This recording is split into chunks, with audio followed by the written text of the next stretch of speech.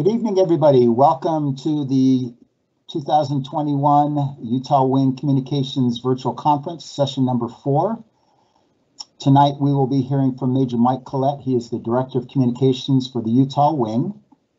We appreciate you taking your time tonight to listen to this and to watch, and we hope that you'll learn from it. Just some housekeeping. If you have any technical issues, please put them into the Q&A portion of the broadcast, and I will take care of them from there. If you have any other questions in there for Mike, then go ahead and put those in there also. We also have Lieutenant Colonel Kent Hopkins from Rocky Mountain Region on this broadcast. He will also be there to help answer questions and possibly speak to us on some of these things tonight. So appreciate you all being here, and here is Major Collette. And good evening, and thanks, Mike and Kent. Thanks for joining us tonight.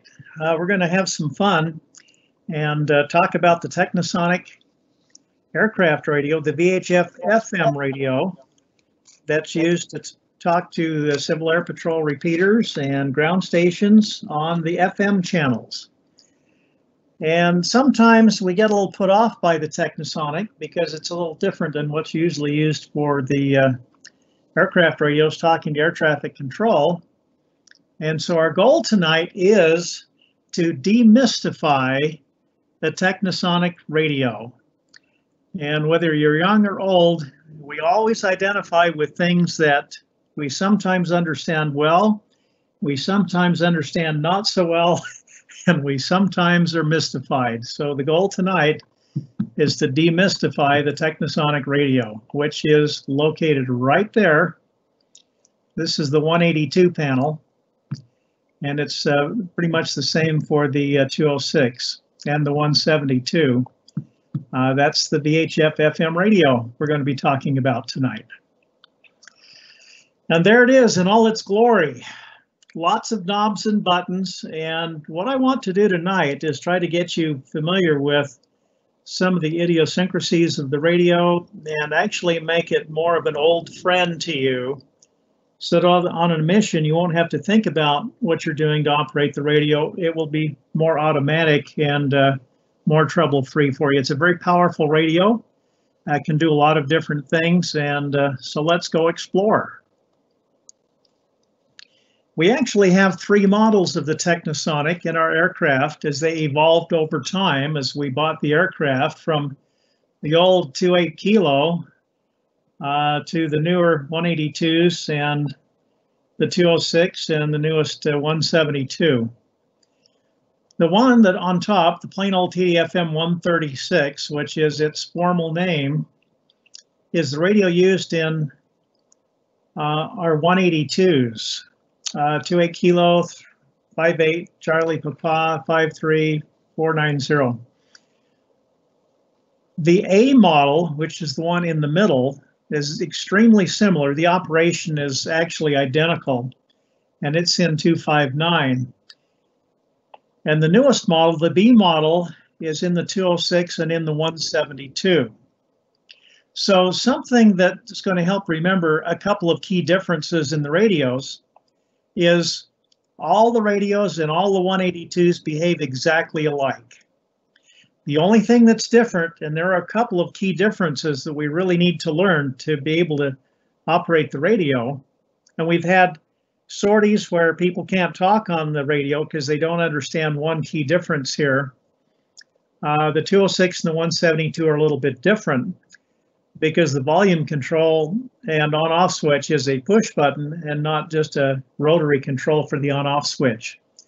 And the radio has a nasty habit of coming on when you turn it on with the volume full down. And so we have people missing radio checks because they don't know that their volume's turned down. We had one sortie in the COVID flights down to the Four Corners areas that we were trying to make contact with. They couldn't hear us, and we finally sent a text and say, turn up your Technisonic volume, and then everything worked just fine. So we're going to learn enough to stay out of that pitfall tonight. Powering on the Technisonic radio, There's 4 switches in the chain between the battery and the alternator and the radio. 2 of these are normally going to be taken care of on the pre-flight, master switch on, and avionics bus on, particularly avionics bus 2. That's where the mission master power is located. And it's kind of hard to see behind the yoke. I couldn't get a really good picture of that mission master DC panel, which is right underneath the Technisonic radio. But on the left side is the mission master. That turns on the power to all the rest of the circuit breakers and switches on this panel. And so that interrupts the power to the Technisonic. So mission master on and Technisonic radio on. So mission master and Technisonic are really the 2 things that an observer will want to remember to power up the Technisonic radio to do that radio check prior to taxi. The audio, the receive audio and the microphone control for the Technisonic is on Comm 3.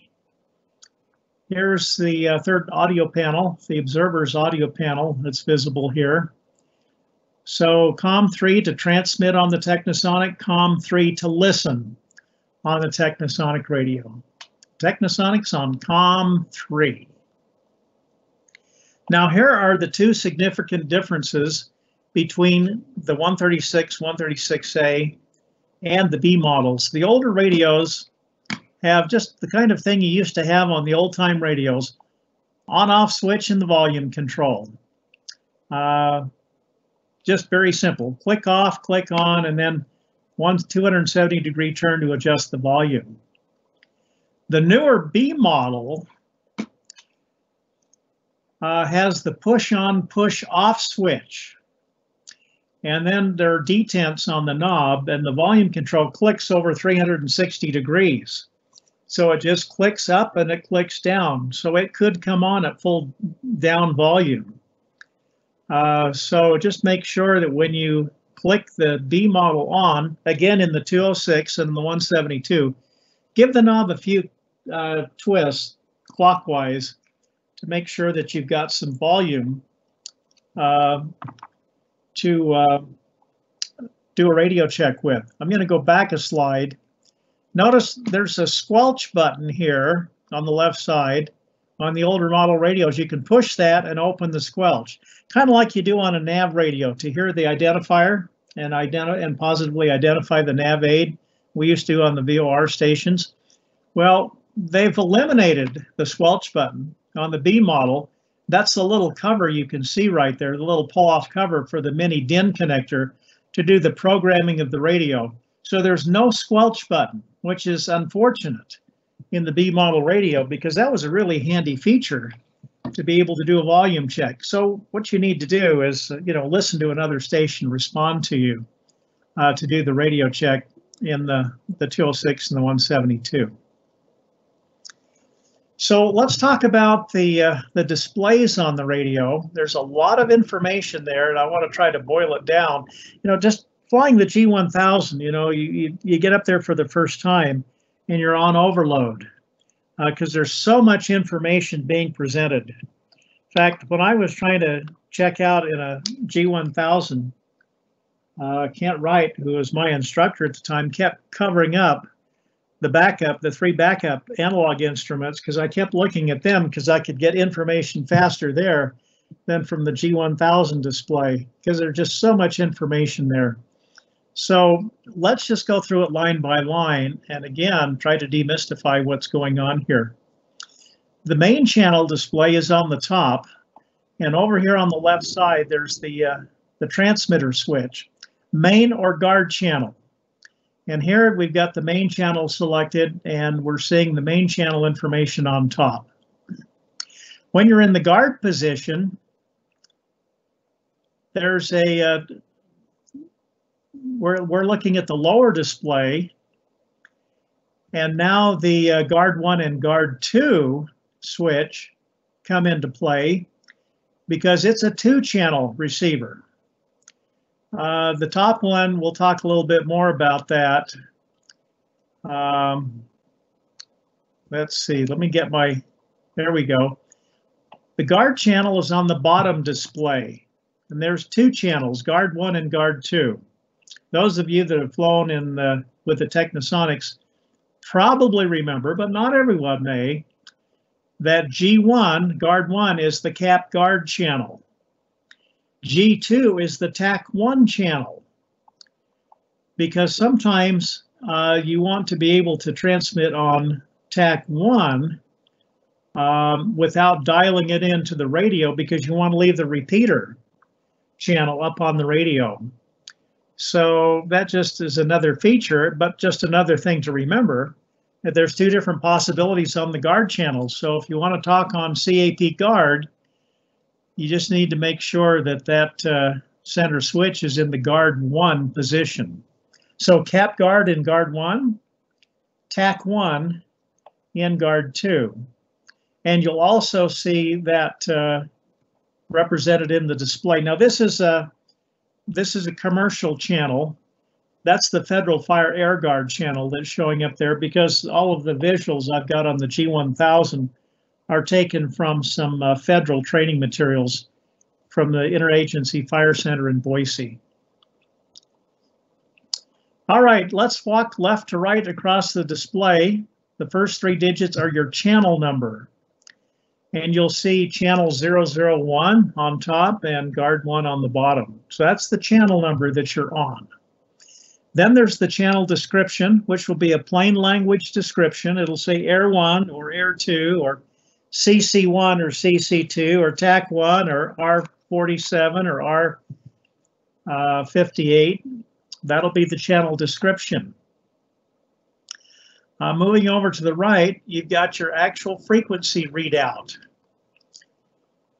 the megahertz and the kilohertz. And then at the end, you'll have a little R or an X.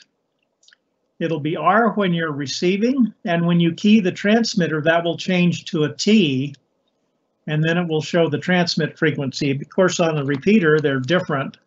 On simplex, they're the same. So that's what the R or the T means at the end of the frequency digits. Mike? Yes. We have a question. Someone wants to know what guard refers to. The question is, what does guard refer to? Is it similar to standby channel?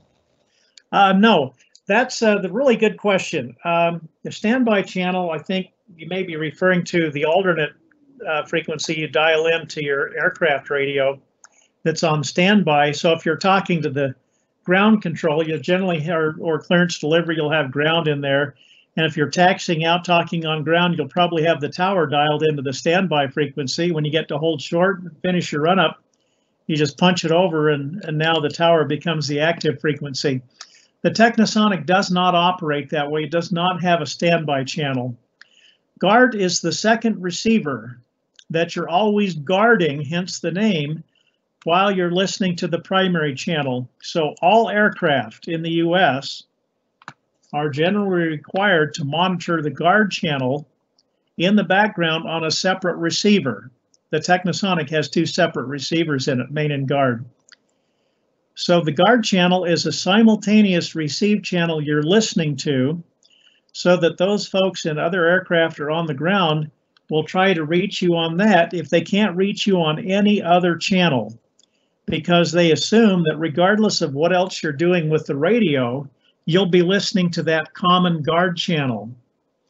If you're sitting down in the comm room at wing headquarters, you'll notice there's an airband VHF AM radio in there tuned up on guard 121.5. And if you turn up the volume, listen during the day, even the big boys, the big iron, gets the knobs twisted sometimes, and you hear them coming up and saying, Delta 568, please contact tower on guard, because they've lost the channel they're supposed to be on or misdialed it, and they can't talk to them. So they holler on the guard channel because they know that everybody's also listening there. So when you have a chance, shoot a note back to Lieutenant Dyke if that was not a good explanation for you. It's a simultaneous channel that's a common channel that everybody listens to all of the time. Back to the top display, that little letter prior to the frequency tells you what kind of a mode is programmed into your radio, whether it's narrowband a wideband analog or P25 digital with a D. Now the Technisonic actually has mixed mode receivers, just like our Johnsons do. It doesn't operate exactly the same way, but it does have mixed mode receiver. But you will be transmitting on the mode that you have dialed into the channel on the radio, just like the Johnsons. There's a separate set of analog and digital channels. So this tells you the mode that's programmed into the radio for that channel that you're on. The little alphanumeric character right at the end of the display tells you the type of squelch that's programmed into the radio. These aren't things you really have to worry about as an operator on the Technisonic. What you're really going to worry about is, what channel you've got selected over here. That's really the only thing you need to worry about on the display. This is really something to help those of us that are programming the radio and updating some of the channels in them, whether it's just a noise-operated squelch, a tone squelch, or a digital squelch. So that's just the squelch type. So let's see. Well, we talked about the fact that the Technisonic has two receivers, the main channel and the guard channel. The main channel has 230 different programmable channels. We have 228 programmed in Utah Wing. And the guard channel, as you now know, has two channels. Each receiver has a separate volume control, so you can adjust the levels separately. The squelch button on the plane and the A models, everything except the D models, opens the squelch of both receivers.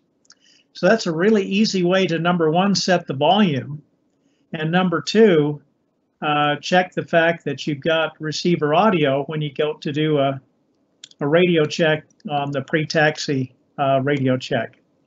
So that's the squelch button on all but the newest model radios.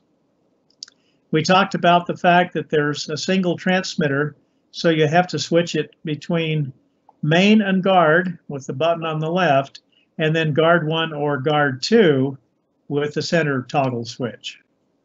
So one transmitter, two receivers, kind of like an elephant. The Technisonic also has a power select, just like your Johnsons do. The Technisonic has a 10-watt transmitter on high power and a 1-watt transmitter on low power. Now you're generally going to want to operate in the, in the mountainous areas in the 10-watt position of the high power. And there's just one exception when we'll generally want to go to low power, and we'll talk about that toward the tail end of the presentation. But that's the power select button. Something else to check on pre-flighting the Technisonic radio. Switch that up to high power. Now we get into the push buttons. All the push buttons are dual function. They do more than one thing. The first time you push the button, it's listening for the button as a command rather than a number or a digit. And up here in the top left, you'll see the command function of the one button is channel select. The 2 and 8 buttons turn the display brighter or dimmer. So that's not channel up and down, it's display bright or display dim. And then the channel, you can increment the channels down or up, 4 to go down and 6 to go up. So you can change the channels up and down that way.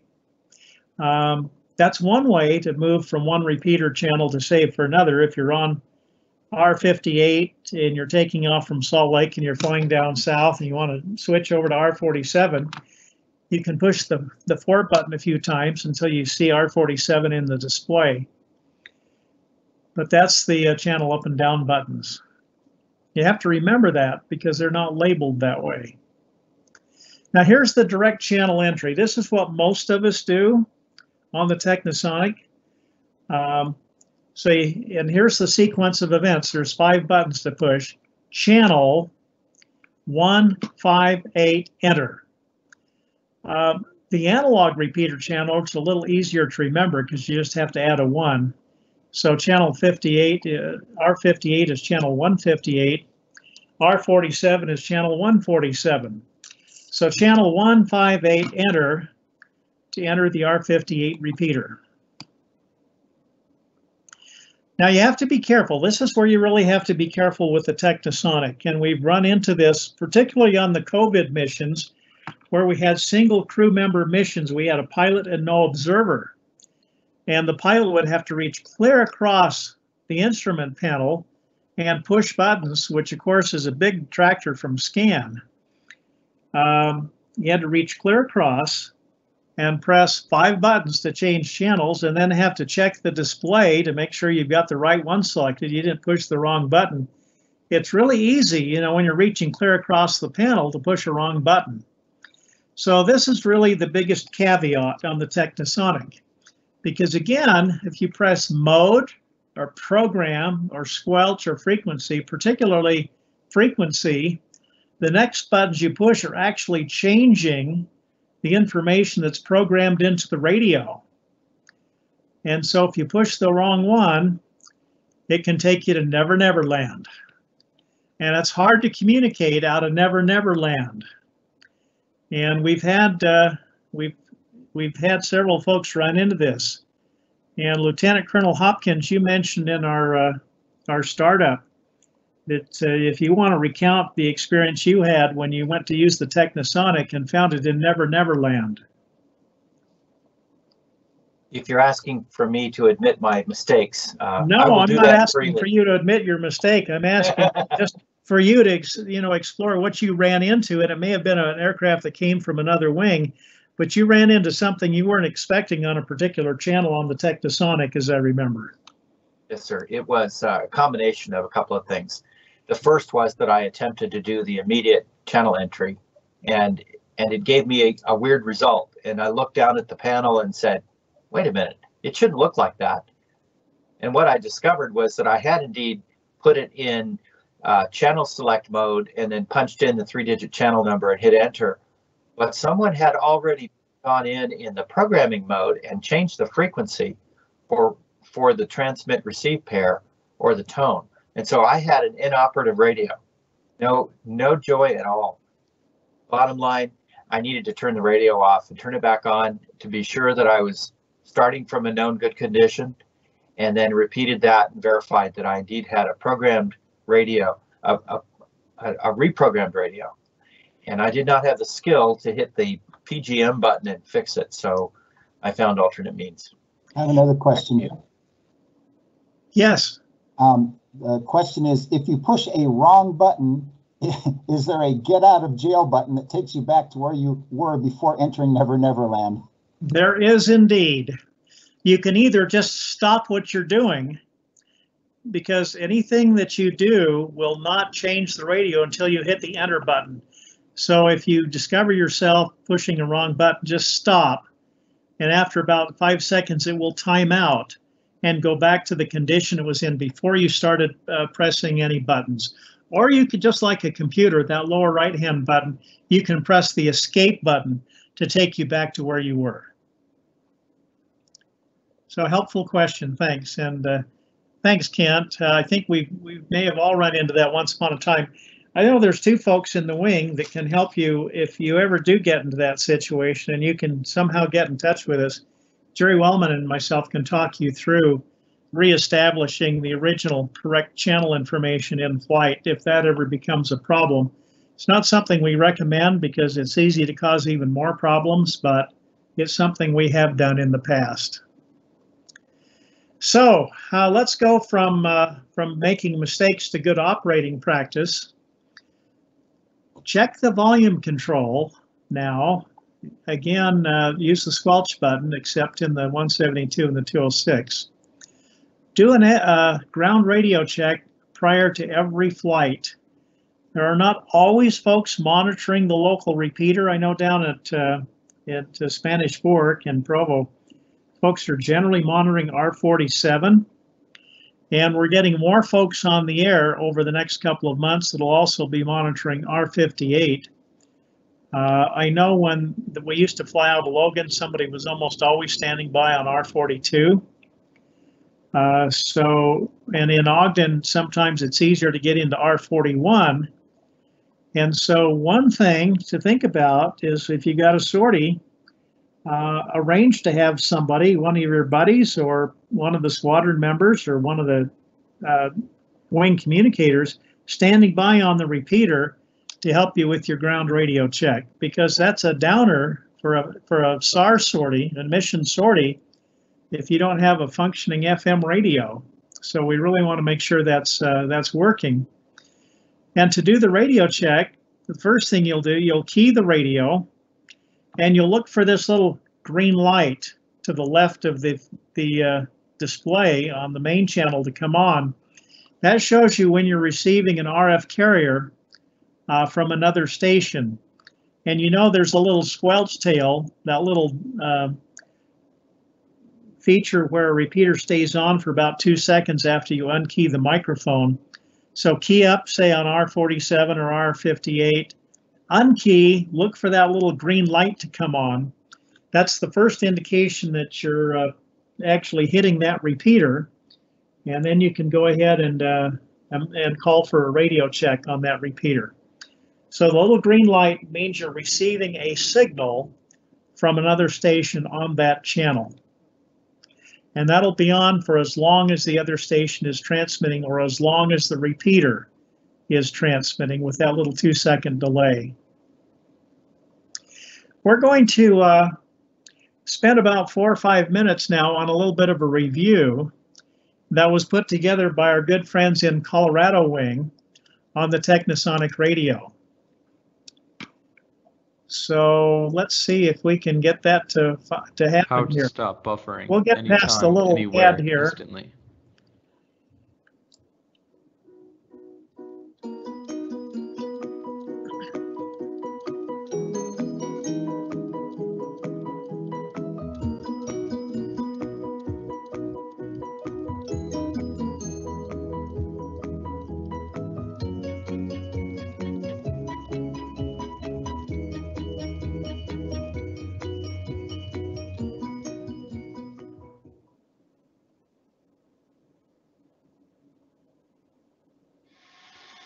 This video will cover the basic operation of the VHF FM radio installed in most CAP aircraft.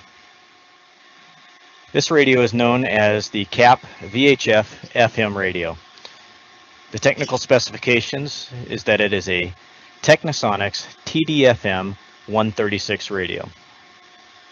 To power it on, first make sure the aircraft avionics are powered up. Then simply turn the volume control for the main channel from the off position to an on position. In this case, we'll rotate it so the line is simply facing straight up and down. That's a good starting position.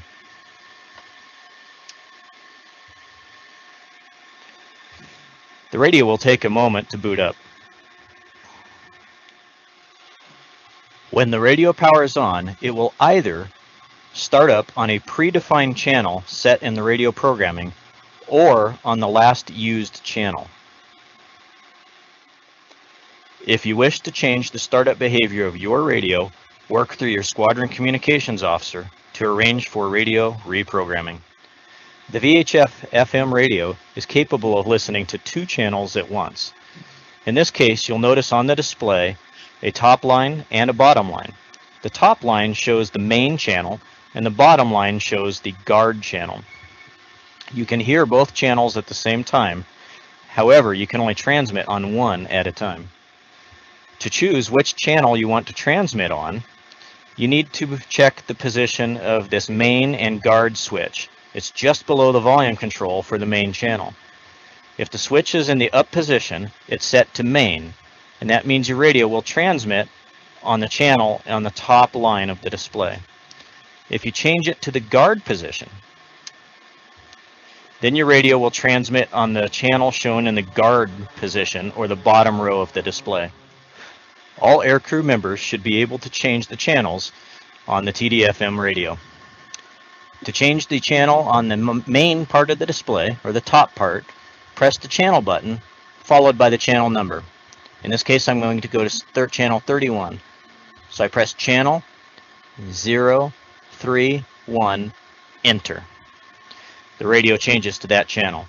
To change back to channel 125, I press channel and then 1, 2, 5, enter. The radio changes to that channel. You can also change the channel for the guard portion of the radio, or the bottom display.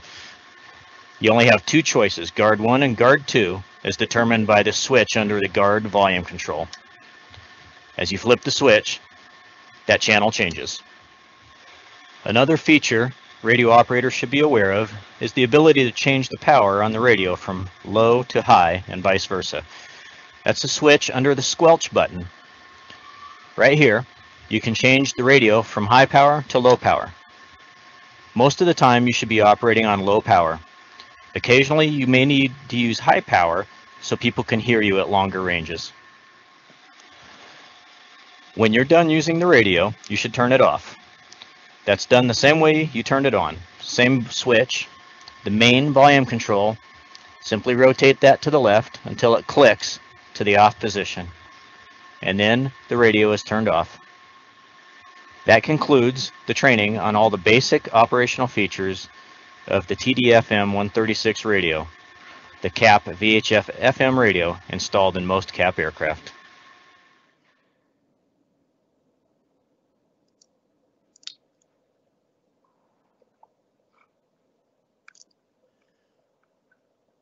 Blue Mesa 4-2 out.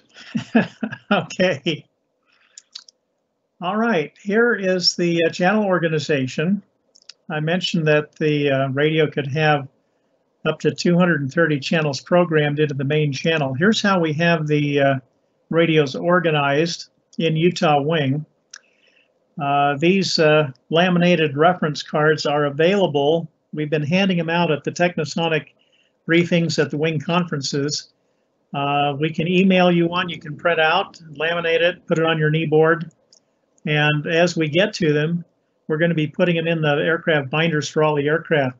We're making a program update over the next couple of months.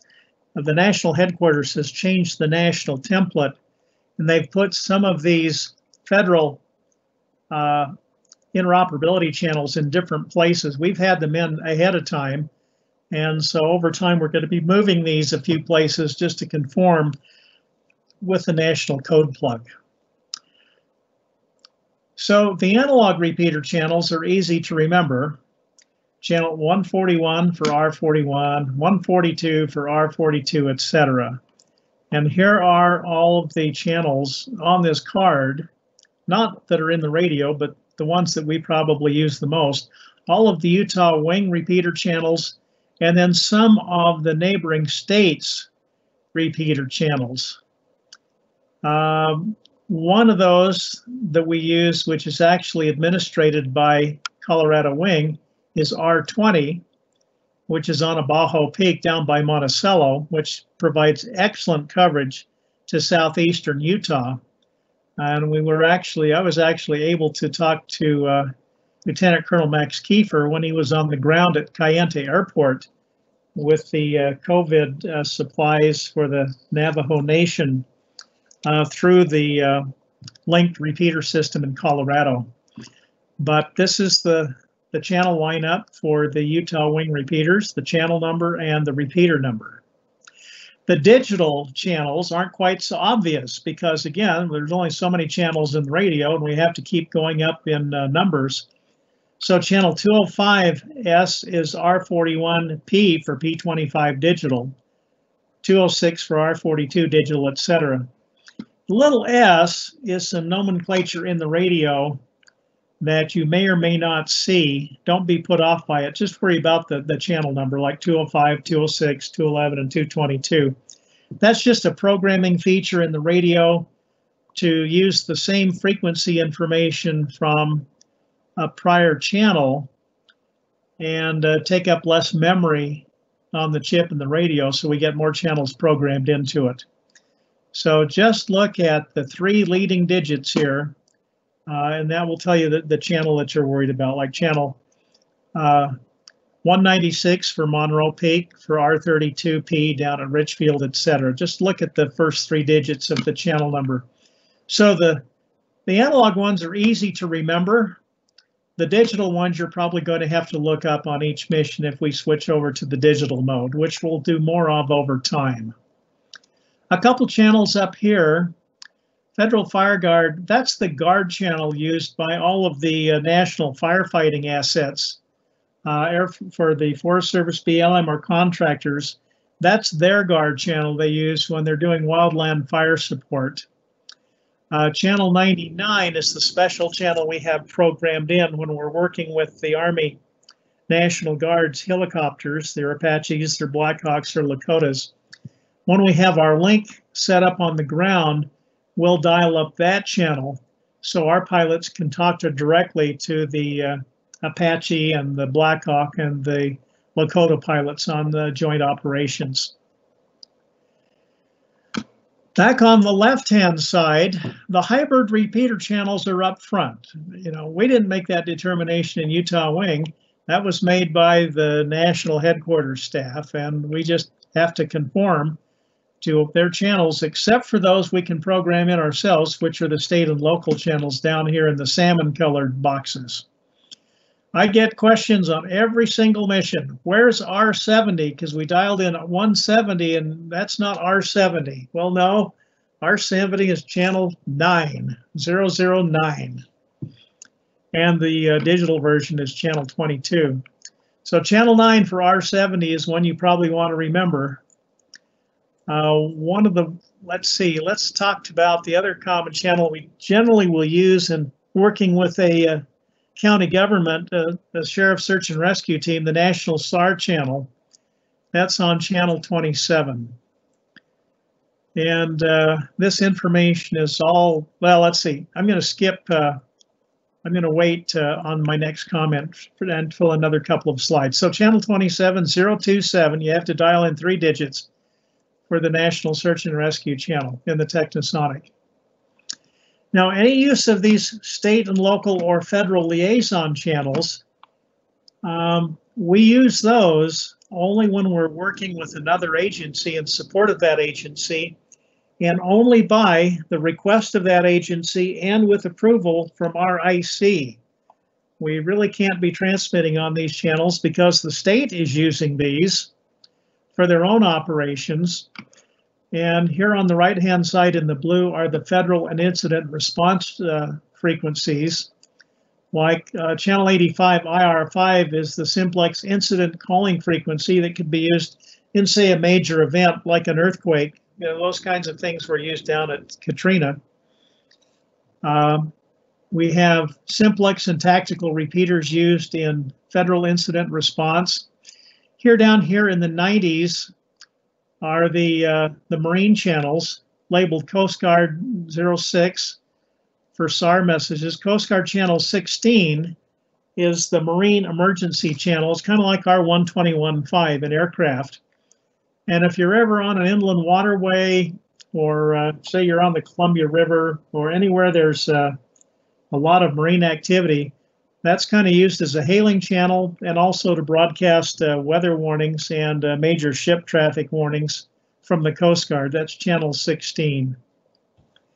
And these are other channels that only CAP can use. Civilians can't use these to work with Coast Guard assets on marine. And you say, well, where would we do that in Utah? Well, there's a Coast Guard power squadron up on Bear Lake. And we actually worked with Cache County and Rich County and did a joint exercise a couple of years ago and actually did some DFing to emergency personal locator beacons on boats out in Bear Lake. We actually DF'd them and then vectored in the Coast Guard auxiliary to effect a rescue on Bear Lake. Mike, somebody asked where they can find that laminated list. I don't remember. Did you say there's one in each aircraft? No, we've been handing them out to pilots and observers at the wing conferences.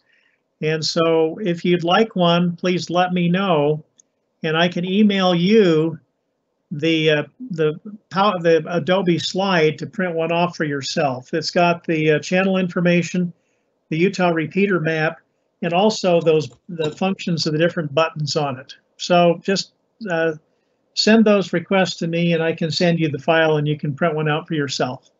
Just remember that list is for official use only. That's correct. We don't share that outside the organization. Now, Hey, Mike, yes. we got another question.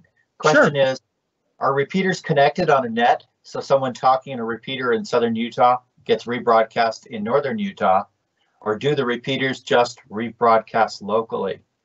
That's a good question. Unfortunately, we cannot link our repeaters.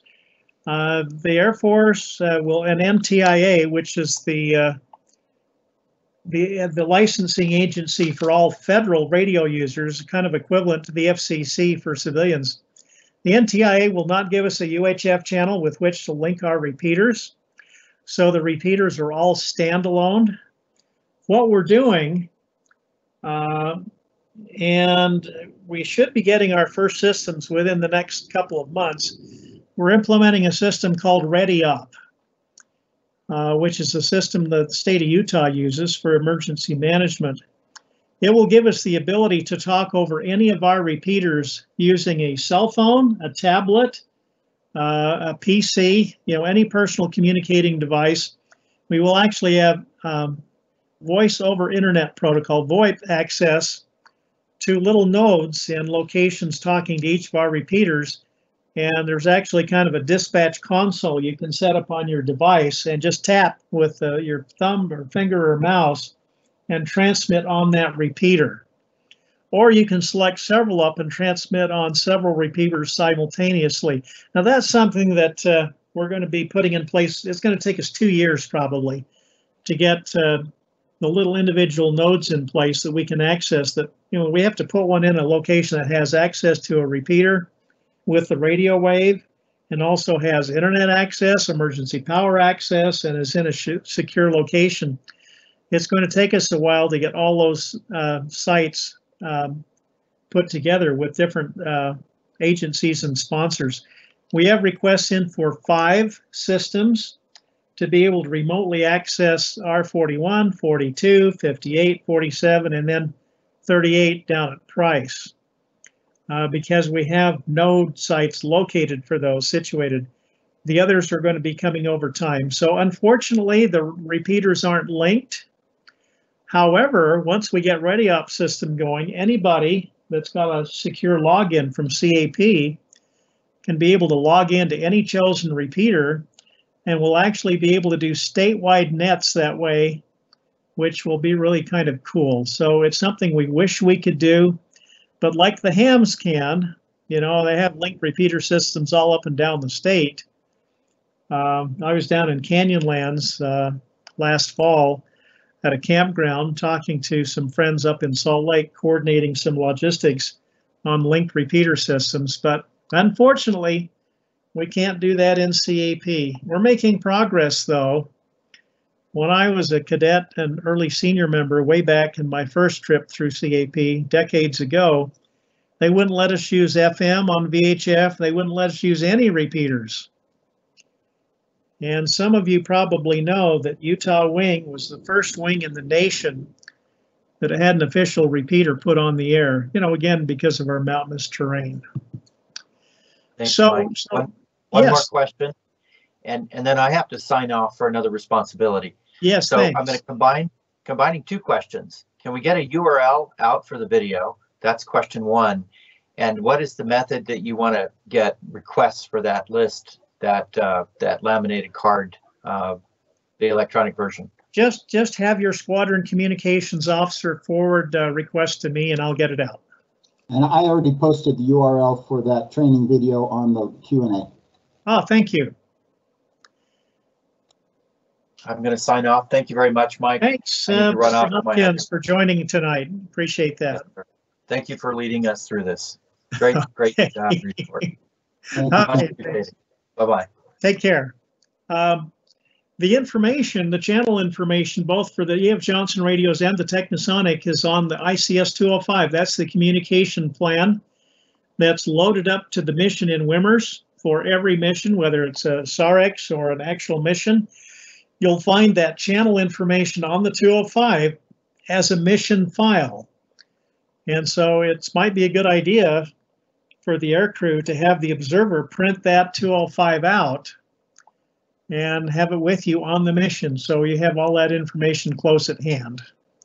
So it's also available, say for instance, R58 here, air tech channel 158, etc. So we talked about the high-low power switch on the Technisonic, and so there's really only one situation where we need to worry about that in Utah Wing. I know the video says to generally operate in the low power position. That policy is established by flatlanders down there in Maxwell and Louisiana and Mississippi and Alabama, and they don't understand the difficulty we have in communicating because of mountains. As you well know, that if you've been out on a mission, because of our mountains, you'll be out there flying at 1,000 AGL, and you'll have to pop up 4,000 or 5,000 feet to hit a repeater to make a radio check on occasion. So that's why in Utah Wing we say, hey, leave it in the high power position because you'll have more success with it because of all our mountainous terrain. The one time that we want to go to low power, though, is when you're flying a hybrid repeater, the portable repeater in the back seat of the aircraft. The antenna for the repeater that you plug into with that little BNC connector in the right-hand back seat, the starboard seat, is only about 2 feet away from the antenna that's connected to the Technisonic radio. So what happens is if you're flying the hybrid repeater and it's listening on R70, and you're transmitting back to home plate on R47 or R58, and you key your Technisonic at 10 watts, even with all the filtering in the repeater, that signal is millions of times more powerful than the signal it's trying to hear on its channel. So even with all the best filtering in the world, and this is some pretty, I mean, that's a $18,000 repeater, that's pretty high-tech stuff. But still, that's enough brute force that your signal, because of the way an FM radio works, will take over, even though it's on a different frequency, from the frequency the repeater is trying to listen to, and the repeater will miss hearing the calls on the repeater channel. So, just something to remember, when flying the hybrid repeater, operate the Technisonic radio in the low power position, just leave it down in low for as much of the communications as you can do, and only flip it up to high power in those situations where perhaps you need to avoid a climb up. Take another 10 minutes to climb up and 10 minutes to drift back down to make an ops normal check. So that's the one time we're going to want to use low on the Technisonic radio, is when you're also operating a hybrid portable repeater. So, to echo the words of our commander, Colonel Fernandez, with this information, let's go forward with purpose. And that completes the formal presentation tonight. Please shoot us a note by email or any last-minute chats. We'll take a standby for any other questions or comments or even suggestions that you might have from your experiences in operating the Technisonic radio.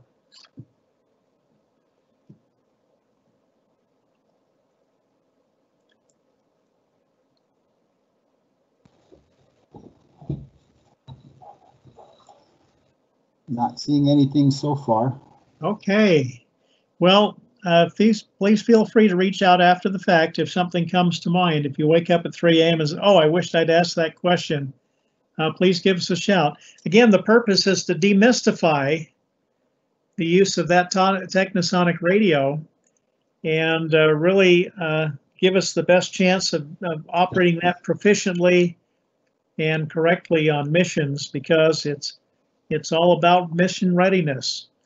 Thanks for spending your time, by the way, to tune in on these communication sessions we're doing this year in lieu of the spring in-person communications conference, which we typically hold for obvious reasons. So thanks for dedicating some of your evening and listening to the discussion on the Technisonic. I hope this was useful.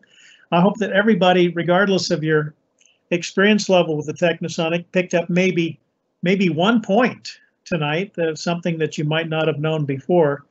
And if that's happened, then then I'll consider this a success. So thanks for your interest. Thanks for your dedication and work with Civil Air Patrol. Be safe out there, and we'll talk to you on the next event. And thank you for Lieutenant Dyke for all of the groundwork to organize the technical aspects of our team's meetings. And thanks also to Major David Rhodes in Logan, who actually put together the content and lined up the presenters for this virtual communications conference. And a good evening to everyone. Thank you, Mike, very much. And just so you all know, our next session, session number 5, will be next Thursday evening at 19:30 local time. In that session, we'll have 2 presenters. The first one will be Lieutenant Colonel Jason Hess.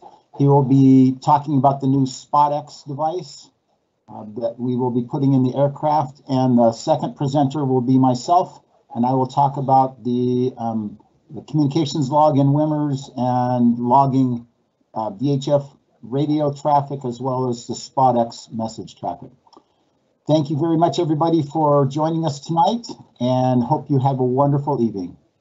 Good day.